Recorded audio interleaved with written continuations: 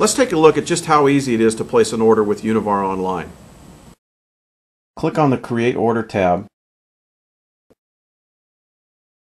You'll be presented with a list of products that you've purchased before.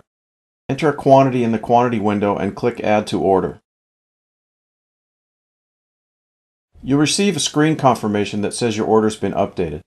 Then click the View Order button to see the contents of your order. If everything looks correct, you can proceed to checkout.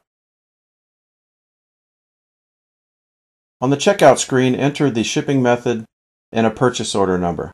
The other information can be completed as well, and click Continue Checkout. You'll see the final confirmation screen. Click Submit Order if everything is correct.